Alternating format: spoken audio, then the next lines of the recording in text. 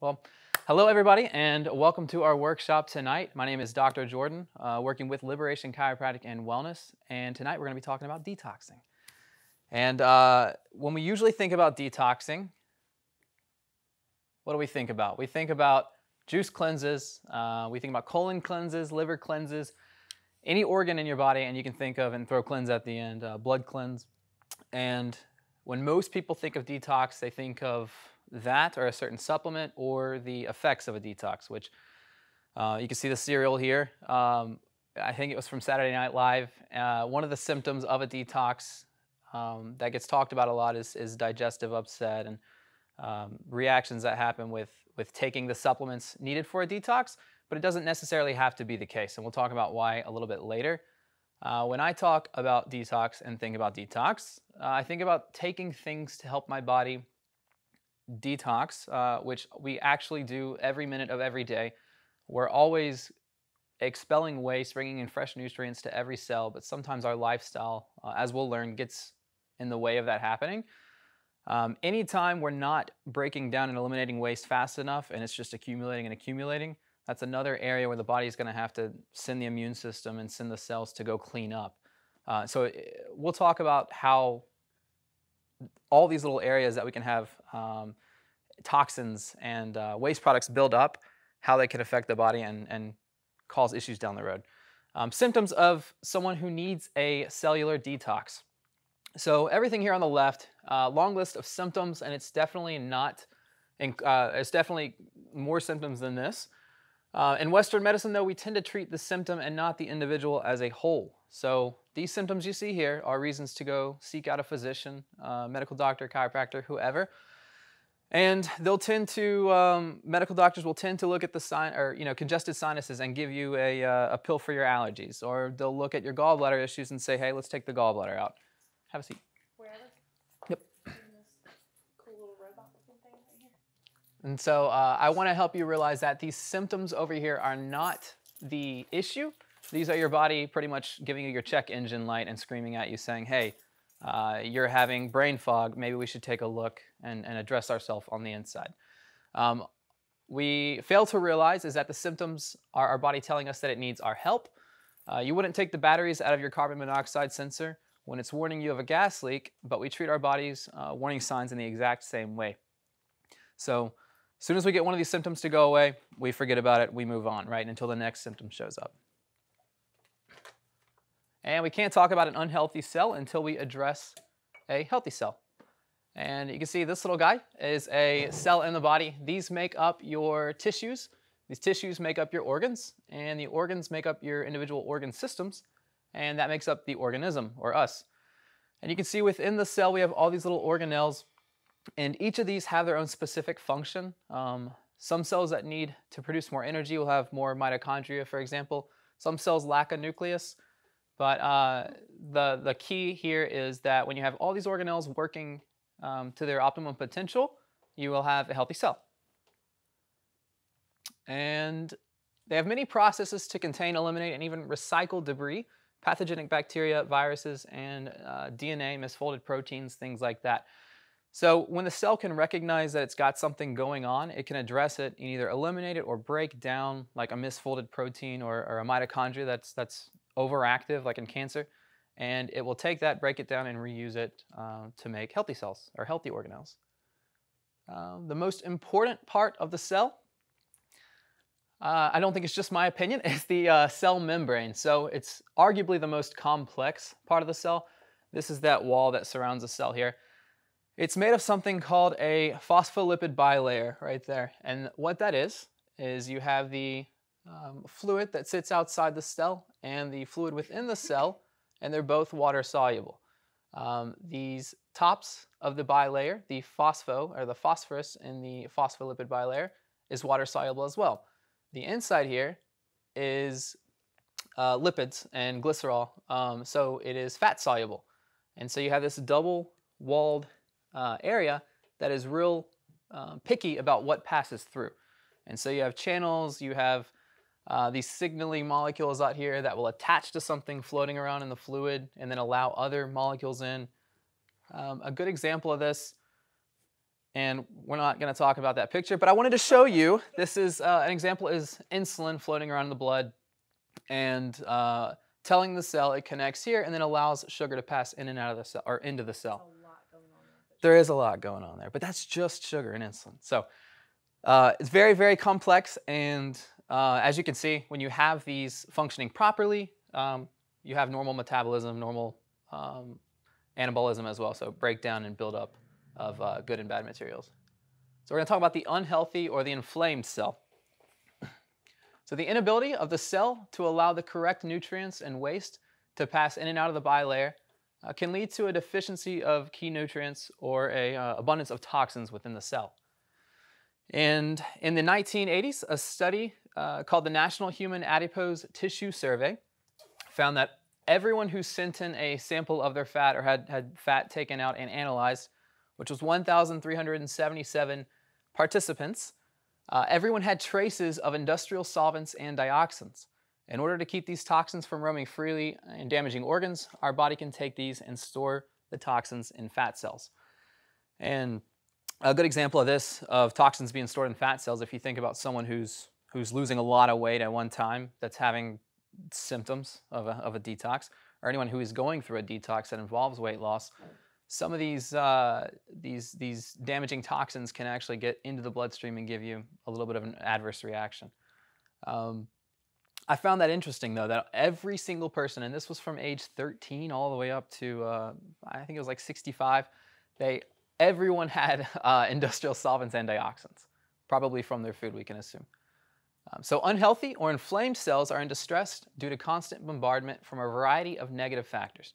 Cancer is an example of a cell where there's extensive mitochondrial damage and the cell begins to ferment glucose rapidly without oxygen. Usually oxygen is needed to make energy for the cell, but when you have a cell with a dysfunctional mitochondria, in this case cancer, it will just rapidly take sugar and just make energy and energy and energy and reproduce, and there's nothing telling it to stop. It'll just continue to grow. Scans show glucose consumption much higher in cancer, and so I think it was maybe a PET scan. They will find cancer. You can see it in a thermography. It's just a red area that's metabolically more active. I know we personally recommend thermography scans over mammographies.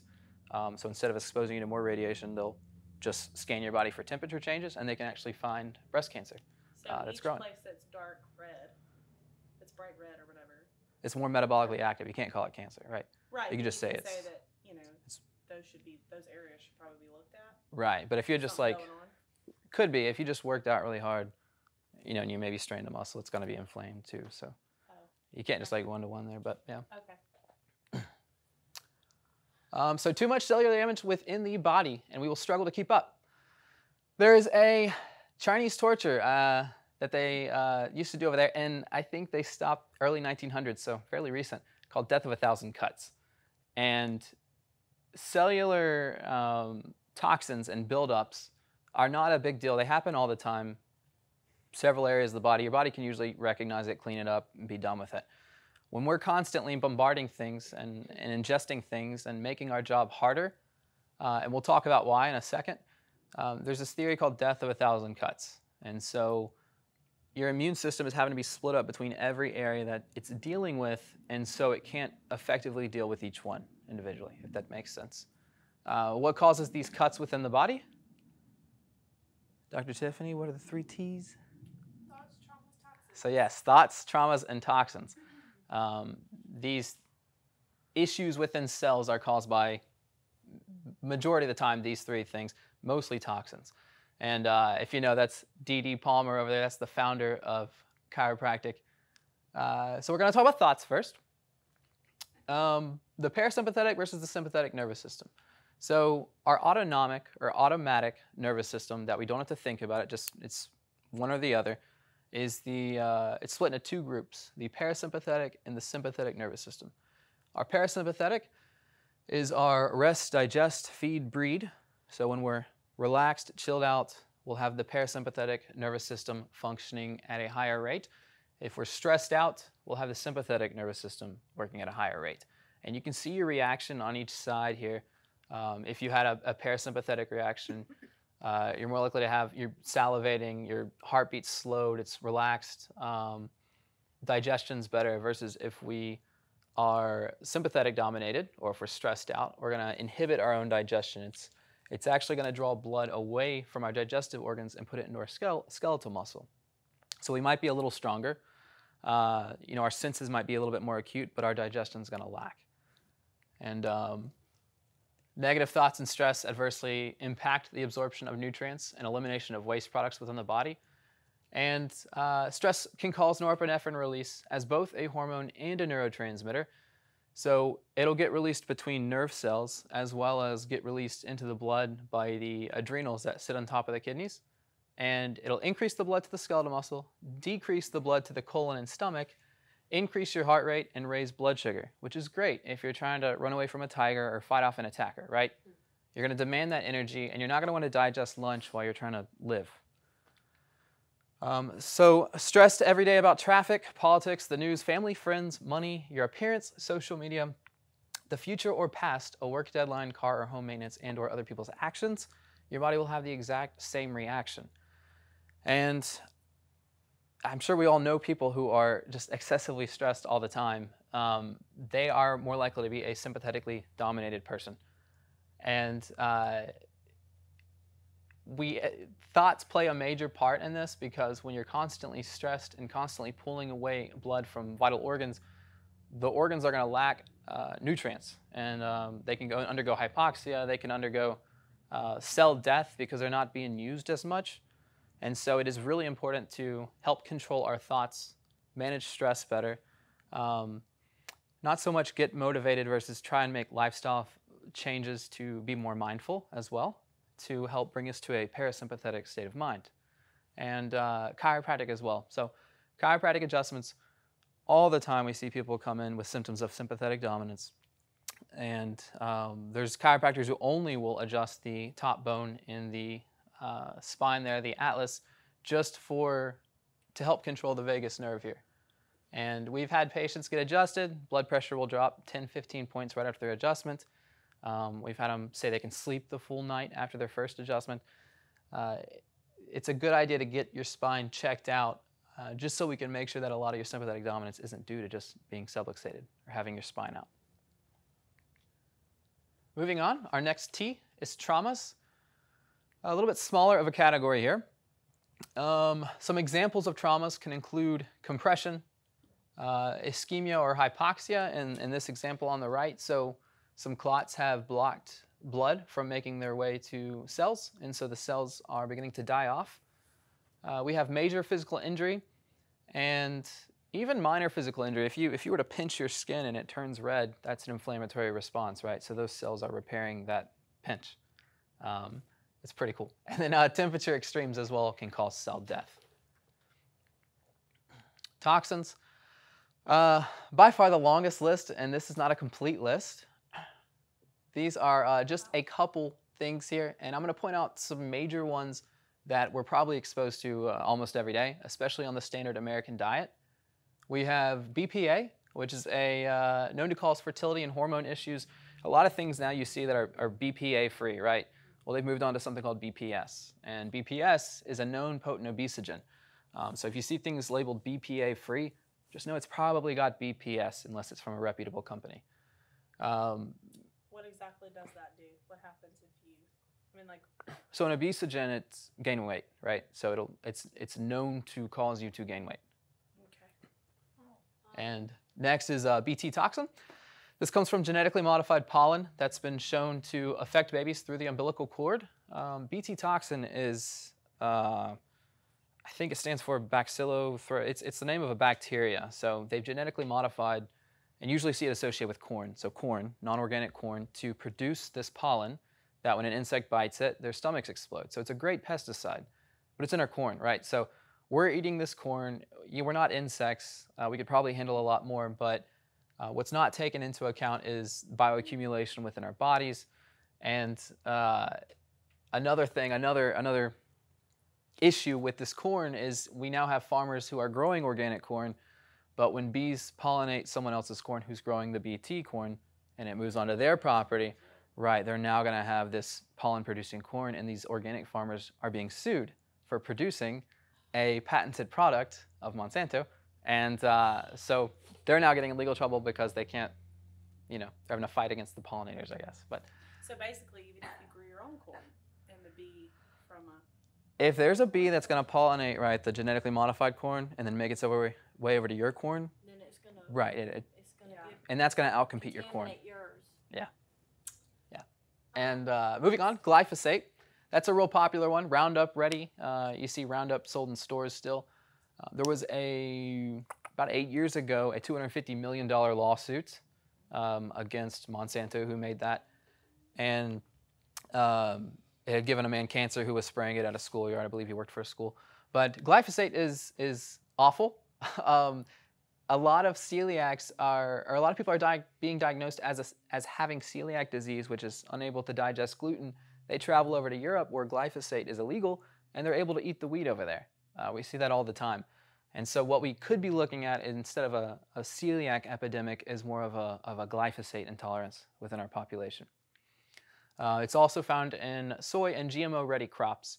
So the reason it's used is because when the field is ready to sow, instead of cutting and letting it all ferment and letting it all ripen at the same time, if you just spray the whole field, kill it all of your wheat will be ready at the same time.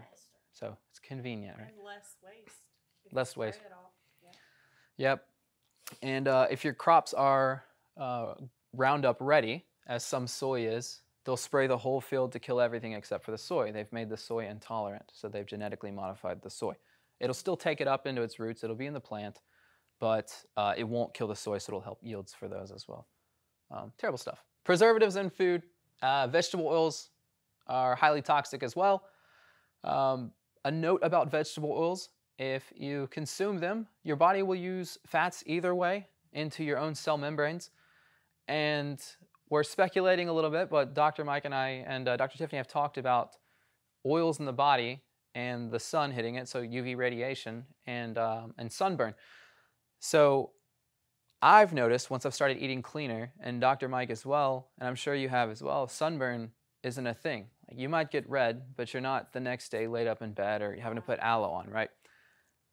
My thinking is when you consume less vegetable oils, which are already liquid at room temperature anyways, they won't get taken into the cells, and so there'll be less of an inflammatory response when the sun hits you.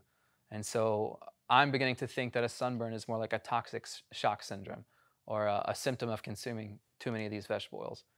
And if you don't know if you're consuming them, you are, right? If you order anything fried, even grilled stuff in restaurants, they're probably cooking with vegetable oil. And the main issue is they're high in omega-6s. Everyone knows omega-3, 6. There is an omega-9 as well. We want to have a balance here, and most of America has a balance of 10 to 1. 10 omega-6s to 1 omega-3.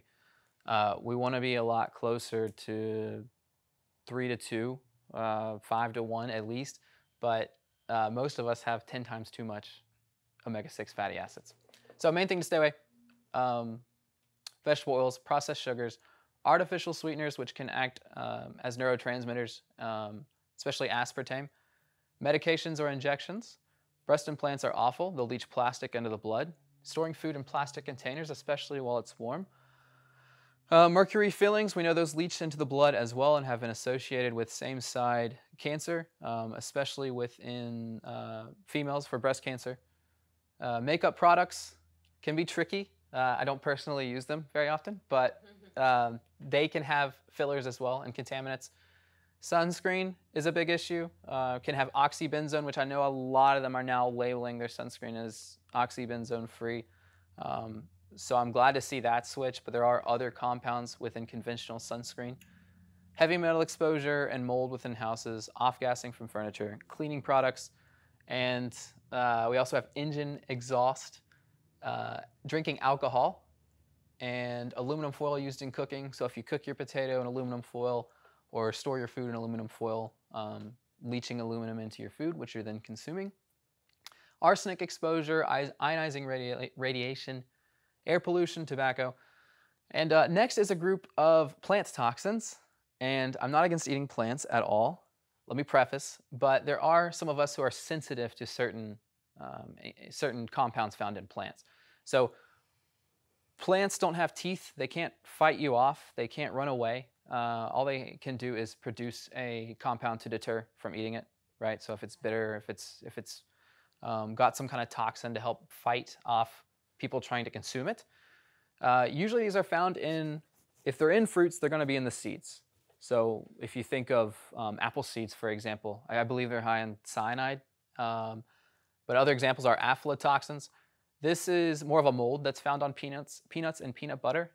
And if it's not organic, even some organic peanut butter will have a loud amount of aflatoxin. But it is a mycotoxin or a mold that will grow on the peanuts pretty frequently.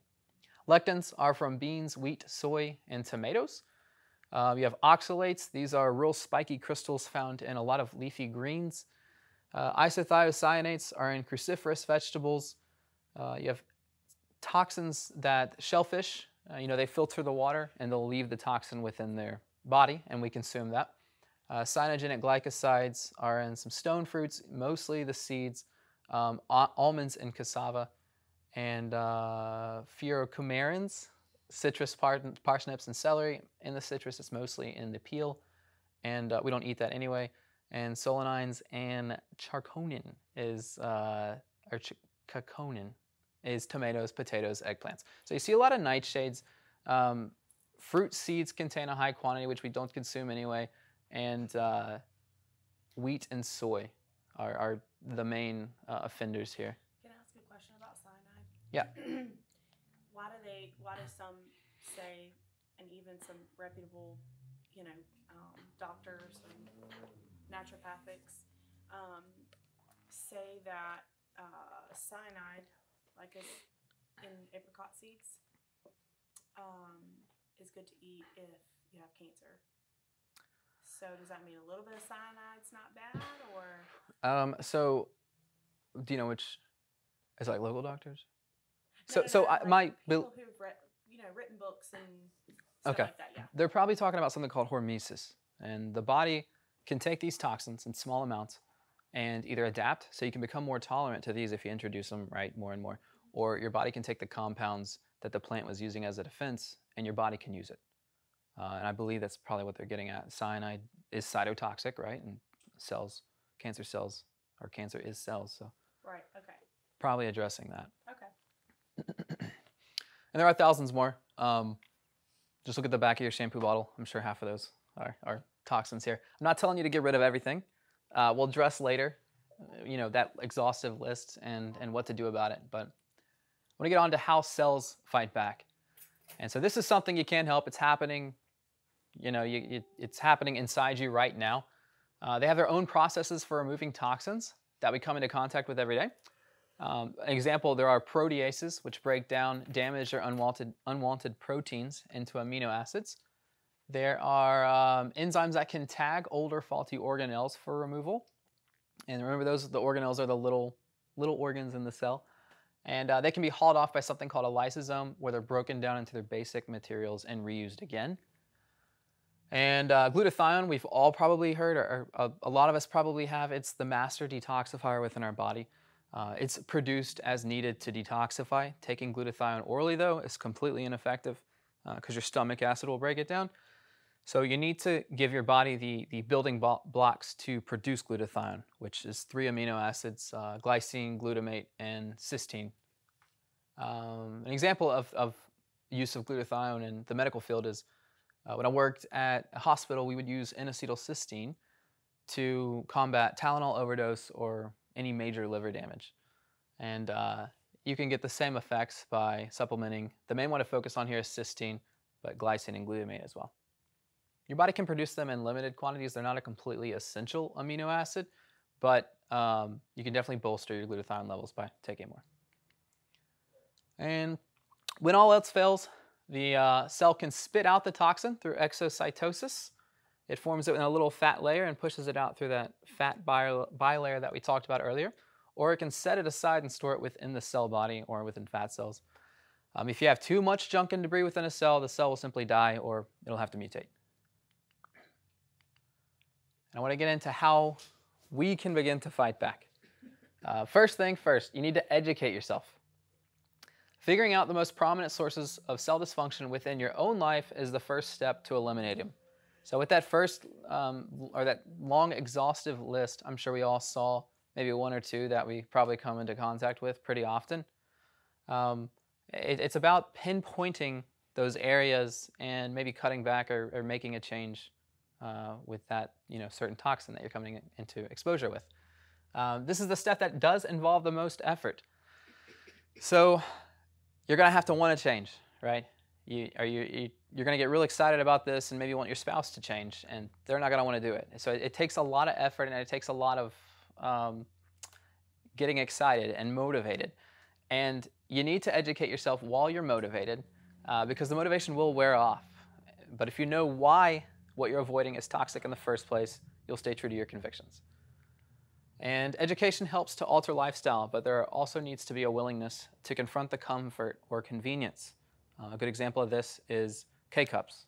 If you're drinking K-cups with the little plastic containers and the tinfoil top, right, and you're running the hot water through the K-cup, source of plastics leaching into hot water, and it's very convenient, though, to just pop a K-cup and press a button and you have your coffee. So there needs to be a willingness to leave your area of comfort in order to get healthier. Second step is to remove.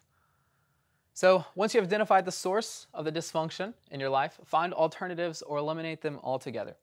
Every elimination allows your body to focus its efforts on a different problem. And if you see this on the left, this is the toxins found in sunscreen. And yes, that's vitamin A. Vitamin A is actually phototoxic when you put it on your skin. And so if you rub vitamin A all over you and then go lay out in the sun with UV radiation, which the sun is great for you, by the way, I'm not saying it's bad, but with phototoxic chemicals, or some essential oils even can be phototoxic, you're asking to have mutations within cell and cell damage. Let's see. Trying to initiate a detox while exposing yourself to sources of toxins is counterproductive. A fire can't be put out while the fuel is being added. And so I compare that to also, if you have a bathtub with holes in it and your goal is to fill it up, you're never going to get it full or accomplish your goal while you haven't eliminated the causes of the dysfunction in the first place.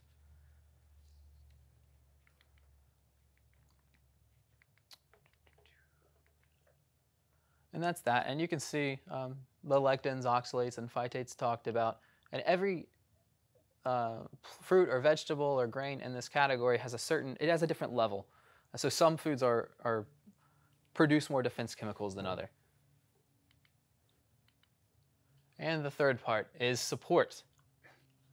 So fasting is the quickest way to initiate something called autophagy. And autophagy means self-eat. It is one of the processes in which our cells will search out misfolded proteins and search out damaged DNA and damaged organelles and actually break them down and use them to rebuild proper working organelles and DNA. And products can also be added to support the detox process. And chiropractic adjustments can help return the body to a more parasympathetic state, as well as mindfulness, guided meditation, and thoughtful prayer also support the autonomic nervous system. And I personally have a testament to guided meditation and prayer. When I was in chiropractic school, my second quarter, I decided I want to get ahead of everybody. So I decided to take 32 credit hours my second quarter and try to get all A's. And it did a number on me. I just moved to a new place, didn't know anyone. I love to play soccer, and I hadn't played soccer in a very long time. And so eventually, I'm susceptible to ulcerative colitis. I had no idea. And so it made an appearance, lost like 20 pounds in a month, couldn't eat, couldn't sit in class. And I went out to an urgent care, and they asked my family history and assumed diverticulitis, gave me some antibiotics. It wasn't that. But the only thing that helped, diet, touched it, diet helped sometimes if I avoided certain foods, was taking some time, finding a local soccer league, doing something I enjoyed that took me out of that stressed 24/7 state, and guided meditation. So I found a guided meditation that I didn't think was too kooky, right? That's something that I could get with that I didn't think was crazy, and it did help. The mindfulness, the clearing out your mind, just 10 minutes a day really, really did help. Oh, and I got better and it never came back. So it did help for sure. So fasting. I love to talk about fasting. It's much better than calorie restriction for muscle prevention. And those who are metabolically flexible do way better while fasting. That means that if you are more adapted to burning fats versus carb dependent, so if you need carbs every meal, or if you have blood sugar dips throughout the day, you're a little bit more metabolically inflexible. And that's not a bad thing. That's just how you tend to burn fuel versus other people. Find out which one you are. Just don't eat and see your reaction. All right. Yeah, have you done keto? So you're probably a little bit more metabolically flexible. You did okay? I felt awful. Okay. At first. So that was you adapting to burning fat for fuel. I was good after that. And you were good. Okay. Yeah.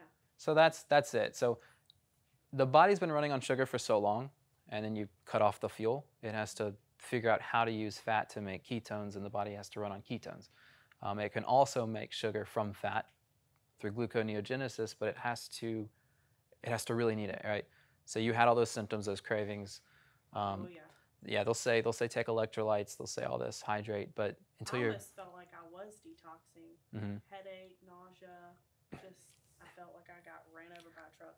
Yeah, I'm sure it does a little bit, but while eating carbs, you release insulin, and insulin will block a hormone called leptin.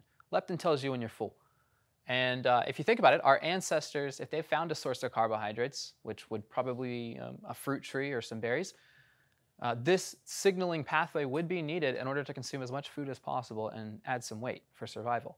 So if you think about the way insulin's released is through that sugar, and so they're just going to keep consuming, and yeah, it's a good way to pack on some pounds. If you see here on the right, it's what happens to your body during fasting. Within 8 hours, your blood sugar falls and insulin's no longer being produced and released if you've gone 8 hours without eating. Food consumed will be burned at 12 hours, and human growth hormone increases at 12 hours, which is great at preserving muscle as well as adding muscle mass. At 16 hours of not eating, your body will ramp up fat-burning pathways in order to produce the energy that you need to keep you alive. And at 18 hours, human growth hormone starts to skyrocket, and at 24 hours, that's what we are looking for is autophagy. And draining all glycogen. So glycogen is stored sugar in the liver. That will be drained by this point. But the autophagy is when your body starts to fix the broken areas. And instead of just disposing broken organelles, it'll actually repair and create properly running organelles. 36 hours, you can see autophagy will increase by 300%. 2 days of fasting, the immune system resets to reduce the inflammatory response. And at 72 hours, you will max out. And there's really the other benefit of fasting longer than this is weight loss. But as far as autophagy goes, you pretty much max out at 72 hours there. So if you're carb dependent or have not been into ketosis for a long time, fasting will be tough until the body can switch to using ketones effectively. Ketones prevent muscles from being broken down. According to a 1989 study, growth hormone helps increase bone density and increase muscle mass. And there are some other benefits here. You can see slows cell aging. That happens through something called AGE, so advanced glycated end products are not produced. And these actually age your body and your cells, as well as you have an increase in something called telomere length. And you can think of telomeres like, they call it the aglet on the end of a shoelace. The little plastic part on the end of your shoelace, it'll cap the DNA. And so that has been linked to longevity as well, if you have lengthy telomeres. And those naturally get smaller as we age, but when we fast, they tend to retain their length a little bit better. Some other benefits, metabolic rate will actually speed up to 72 hours after fasting. And there are neuroprotective effects as well, including brain-derived neurotropic factor. So that is a hormone that releases and will actually increase brain growth. And if you think about it, it makes sense. So our ancestors, if they're starving and haven't eaten in 72 hours, if they don't get out of their, if you think they lived in caves, or if they don't get out and go search for food and go hunt and go find nourishment, they will die. So the body has protective effects. It'll help you learn from your mistakes and increase healing in the brain. in order to go out and find out what works. You know, get your food, get your nourishment. And another great benefit of fasting is it resets something called ghrelin. And this, leptin was the satiety hormone. Ghrelin is the hunger hormone. The higher this is, the hungrier you are. And this will peak based on your normal eating habits. So if you're used to eating 3 times a day, you'll have 3 ghrelin peaks a day. If you're used to eating 6 times a day, like we've been told for weight loss, you'll have 6 peaks a day. Okay. One more page about fasting. This is Angus Barberry. He did a 382-day fast in 1965. He went from 456 pounds to 180 and consumed only vitamins, electrolytes, and occasionally yeast for essential amino acids. And I want to give some tips here. If you're going to fast, use your muscles. Even if you have to go for a walk, let your body know it still needs to continue to hold on to the muscle tissue. Your body will create its own glucose through what we talked about, gluconeogenesis. So blood sugar will not crash unless you're metabolically inflexible and or you have a medication like metformin to help control your blood sugar. And hunger disappeared in a study for 93.2% of people as ghrelin dropped after their 4th day in a 4 to 21 day fast. This was in 2019. During the same study, 84% of people improved their pre-existing health conditions. And there was one lady, for example, she cured her diabetes within 2 weeks of fasting. And while she regained all the weight shortly after, the diabetes stayed in remission for over a year. And Upton Sinclair, whatever you might think about him, he also wrote a book called The Fasting Cure. And at the time, Upton Sinclair, you either have a positive or negative opinion about him, but he wrote The Fasting Cure pretty much as a cure-all. And so he talks about different ailments that get better within that book. I think it was written in like 1908, it was real early. But fasting should stop before the body fat drops to unsafe levels, as this could trigger the body to begin to enter starvation mode and break down muscle tissue. And some other negative effects of fasting too long is you could have even though you might be losing body fat, you could be losing visceral fat as well, the fat around the organs, which is really, really important. And you'll start having muscle breakdown as well, but we don't need to lose the fat around our organs. I've read about one study, a lady did die after eating again, after fasting for over 200 days, but she had fasted so long to where her heart had atrophied. And she didn't need to be fasting. She didn't have any weight to lose at that point. And yeah, so when she refed herself, her heart wasn't strong enough and she had a heart attack. And they also talk about, after fasting, the refeeding process. Start with something small.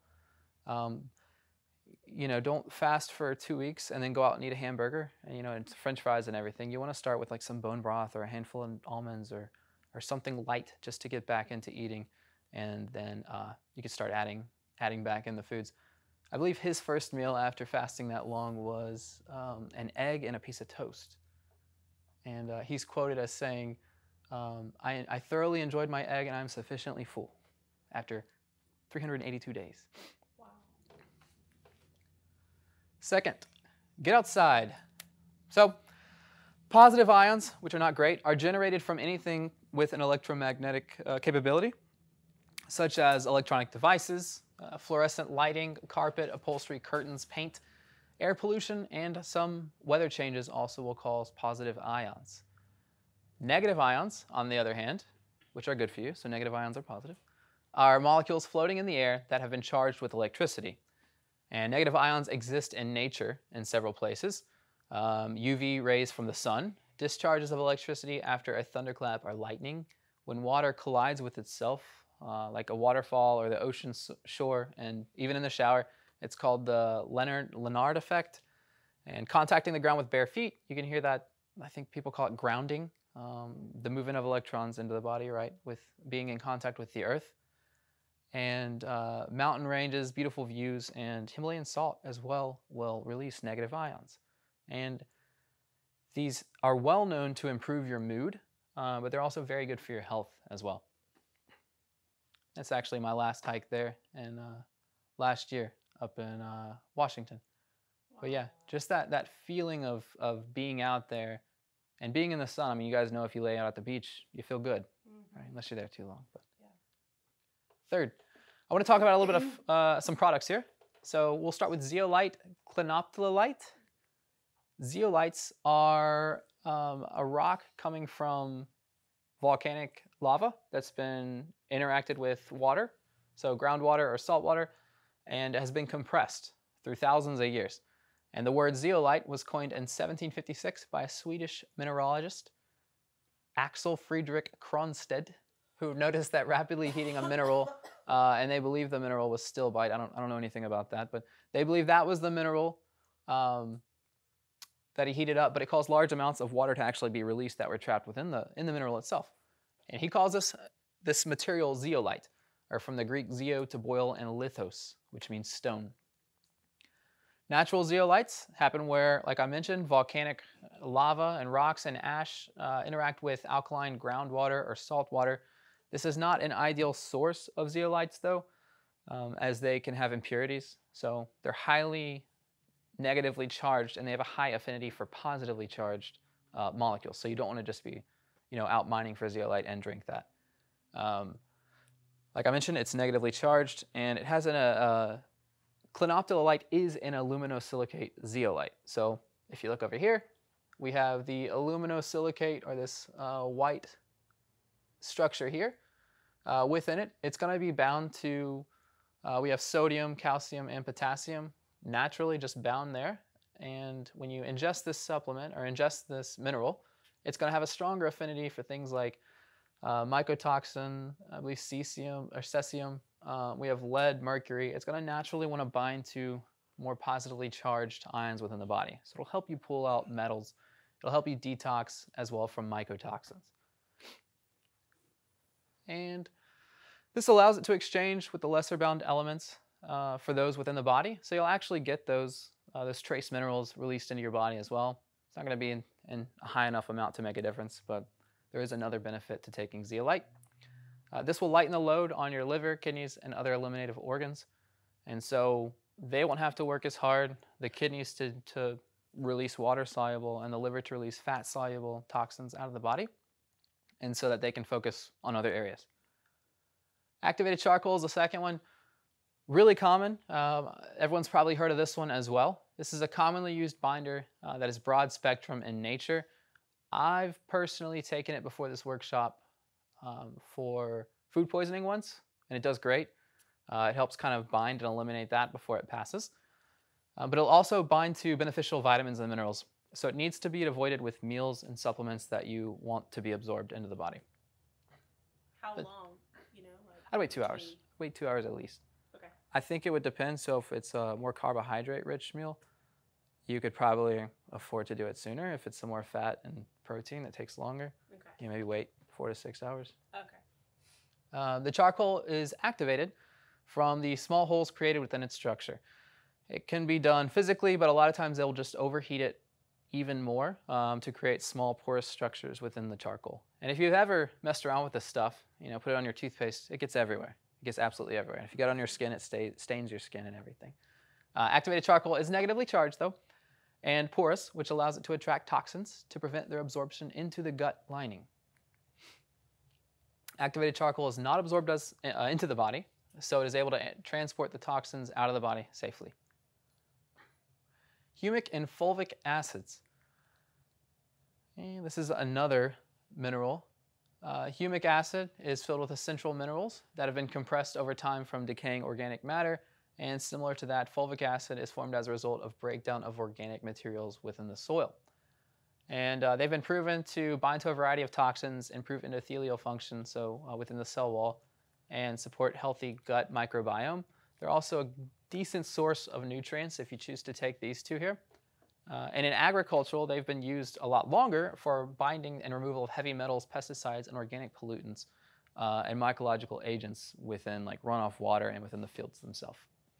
A derivative of humic acid, octhumapt, was shown to have a beneficial effect on body weight. And another study found that fulvic acid protects the liver and kidneys from medication side effects. And in this specific study, they were using an HIV medication, pretty potent medication. And those that took fulvic acid had better function from their livers and kidneys. Now, a supplement I would recommend if you were to take one on a detox would be something called Z-binder. And it's got let's see, purified shilajit. It's an Ayurvedic powder from the rocks of the Himalayas. And this contains both the fulvic acid and the humic acid, as well as several different minerals. It contains activated charcoal that are actually from coconut shells. So they've taken coconut shells, which are naturally antimicrobial inside anyways, and they burn them to make the charcoal, and then further burn them to make it more porous in structure. Zeolite, as clinoptilolite, which is the type of zeolite, is sourced from a mineral-rich quarry in Slovakia. Next, I get asked a lot about bentonite clay. And this clay got its name based on where it was mined in the US, Fort Benton, Wyoming. And bentonite clay is also a product of ash from volcanoes. It seeks toxins in the body to bind with because of its negative charge. And the benefits include expelling toxins, heavy metals. It's got antibacterial properties. I've also taken this one. I don't just get food poisoning all the time, but I've also taken this one. Upset stomach, you can have it with acid reflux, you can take it. We actually have a topical water and fat-based salve. So if you have toxins on the skin that are water soluble that need to get pulled out, or if you have toxins that are fat soluble that need to get pulled out, we have both of those. It's wonderful at doing its job there. And it contains a range of nutrients within the clay itself. You can see it's got calcium, magnesium, silica, sodium, copper, iron, and potassium. And it binds to toxins in the alimentary canal, which is pretty much, if you think about, we got the mouth, the esophagus, the stomach, the colon, and your anus. So it covers from nose to tail there. And it improves the purity of tap water, and it's great for skin and can peel impurities out of our body. And I know it's real popular with facials and such too. So let's talk about reactions to detoxifying. 30% of people who detox will begin to feel worse before they begin to feel better. And we have Dr. Herxheimer, who named the reaction of flu-like symptoms. I've listed a few symptoms here. We have headache, joint and muscle pain, body aches, sore throat, general malaise or being tired, sweating, chills, nausea, and there are a whole list of other symptoms people get while detoxing. It seems never ending because you always hear something else. They're like, oh, maybe I'm detoxing. Dr. Herxheimer, he's named it after himself. It's called a Herxheimer reaction. Or if you see someone saying, I'm having a Herx, H-E-R-X, that's a reaction to detoxing. This is a normal reaction that indicates parasites, funguses, bacteria, or fungi, bacteria, viruses, or other pathogens are being killed off. A lot of these pathogens will produce endotoxins or toxins within themselves, especially bacteria. And if they're killed off all at the same time, you're going to have that big release and that big rush of toxins within your blood. And so your body's going to have to handle that. And a lot of these symptoms can be produced from the endotoxins that are released through detoxing. Does any of that stuff that you recommend taking help when those Yes. things are released? It will help. Filter it out? So it'll help in the way that it won't go into your blood and you know, and do its work there. It'll be in the colon. And so if we have, the colon is funky. It's semi-permeable. It's at different times it allows nutrients into your blood. And so by taking this, we can help pull back the toxins and then expel them through our, waste. Any of those? Yeah, any of these all pretty much work the same way. Okay. Yeah. And so the goal is to take a negatively charged, and silver, you've taken silver. Mm-hmm. It's negatively charged as well, I believe. But it's got a charge attached to it that goes against the viruses that you're taking it for, right, to help fight. Right, okay. Silver positively charged? I would think it'd be negative. Okay. I would think so too. Right, but it works the same way through.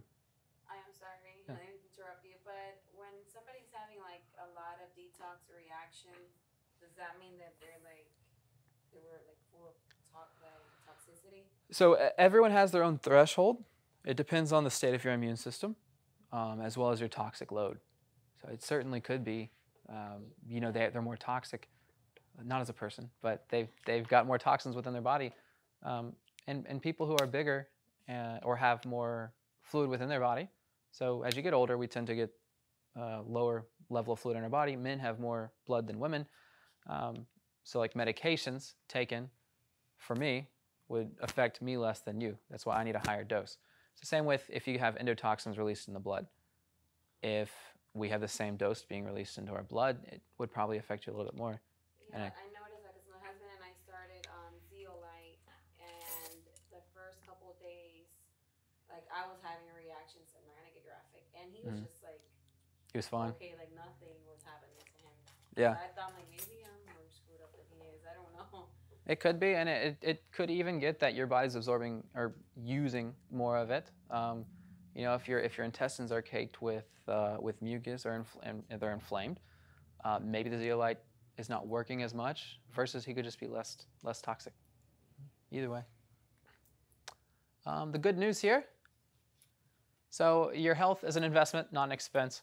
Every little bit that you do will help the immune system, and it has a multiplicative effect.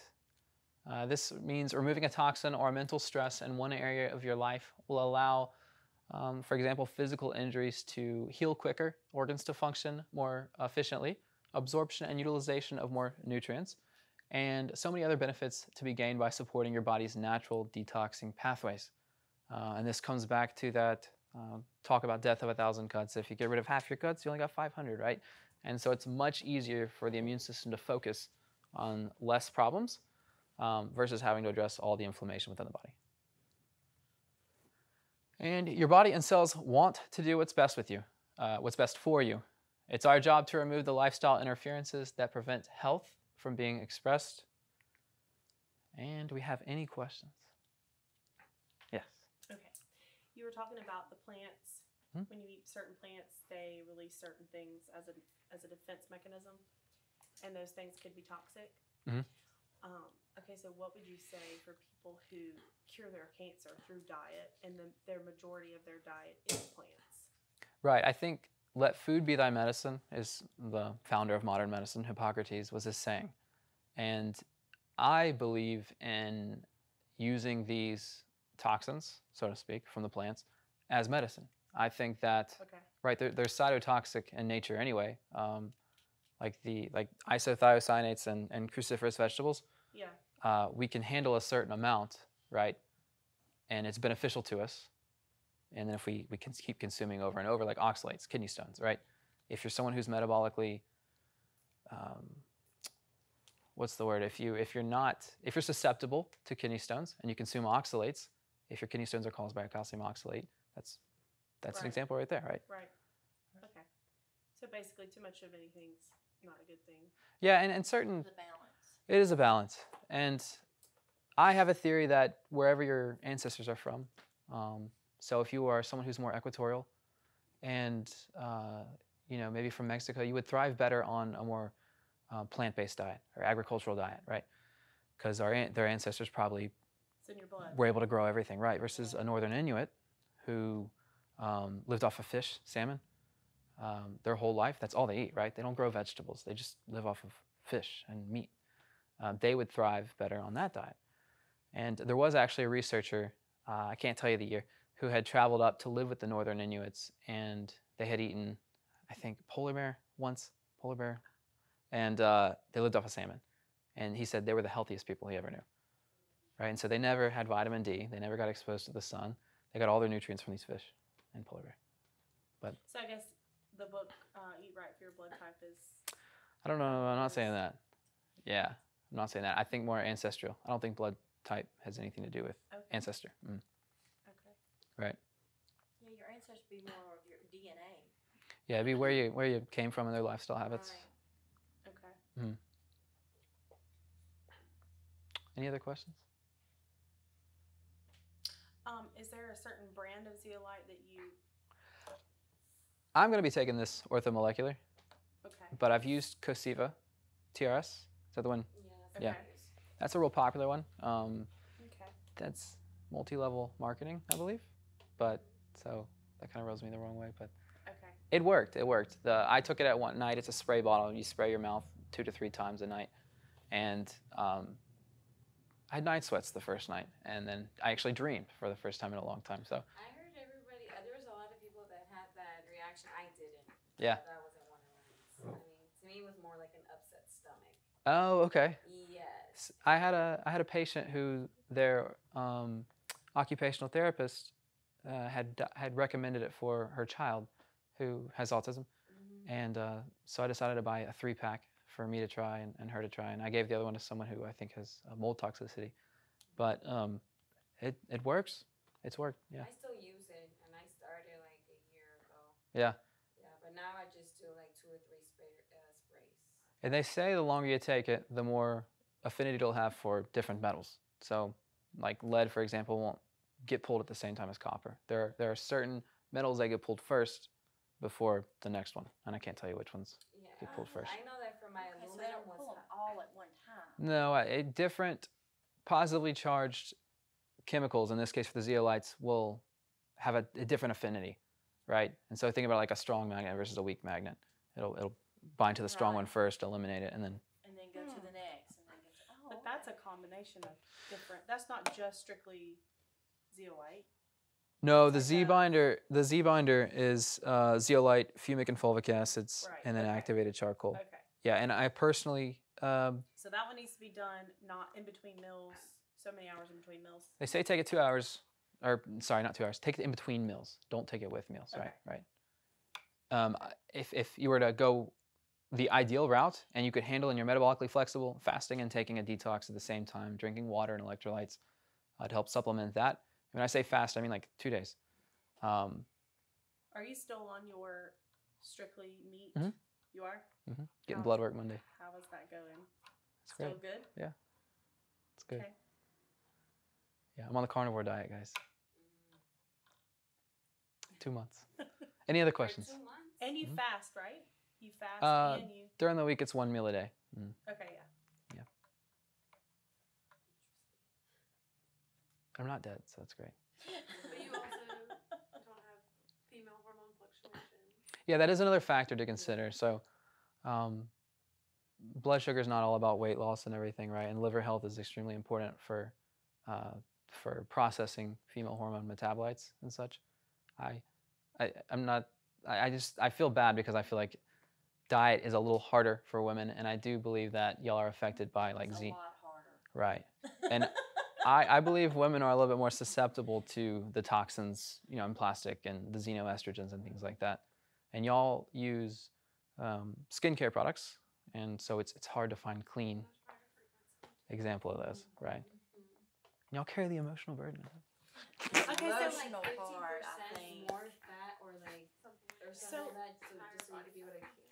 That is messed up. So one last question. We have the whole detox thing down, but where do we start for knowing what we should and shouldn't be eating? For maintenance, not only just weight loss, but maintenance as well. So I can't prescribe everyone. Right. Right. That would be based on a individual. Right. But you can't just go to a dietitian because you don't know. Right. You know what I'm saying?